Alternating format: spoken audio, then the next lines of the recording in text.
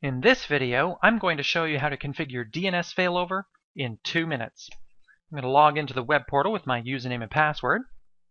And on the main screen, I'm going to click on the Cloud DNS tab, and then I'm going to click on the Failover Pools sub-tab.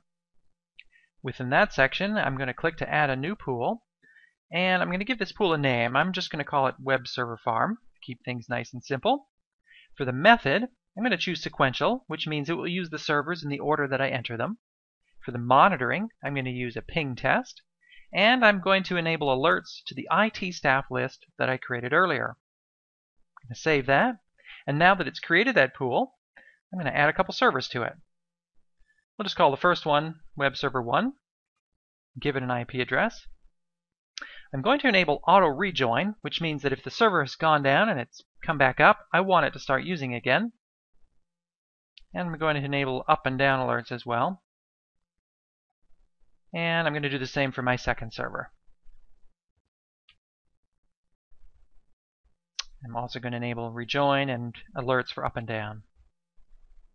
Now I've created my failover pool. And you'll see over on the far right, the status is polling, so it's checking to see if those servers are available right now. In the meantime, I'm going to go to the Domains tab, and I'm going to expand my domain, and click on the A records, and I'm going to edit the www record. And here you'll see that it's currently set to a static IP address, and now I'm going to change it to use the failover pool that I just created called Web Server Farm. I'm going to save that, and you'll see in the bottom row on the far left, it has no IP address configured, and on the far right, it's using the new failover pool that I just created. So if I go to the failover pool sub-tab again, and I click reload, my servers are starting to come online, and you'll see that it's actually using the very first server that I created with a priority of 1. And that's it. I've configured DNS Failover.